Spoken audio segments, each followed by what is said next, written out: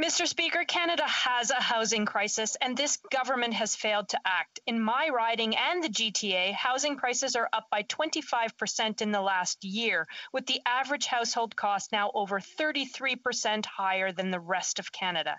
Money laundering is extensively exploited in Canadian real estate, leaving many properties vacant, and in Toronto alone, approximately 40% of condos are vacant, driving all prices up. Will the government support our Opposition Day motion and urgently act to address Canada's national housing crisis? The Honourable Minister. Mr. Speaker, the party opposite has absolutely no credibility on this subject. They spent $250 million a year for the whole country on affordable housing. We have spent over $27 billion in our national housing strategy, and there's more to come. Budget 2021 is the fifth consecutive budget where we're spending more money on affordable housing solutions for Canadians. We are introducing a tax on vacant homes owned by non-resident, non-Canadian real estate owners.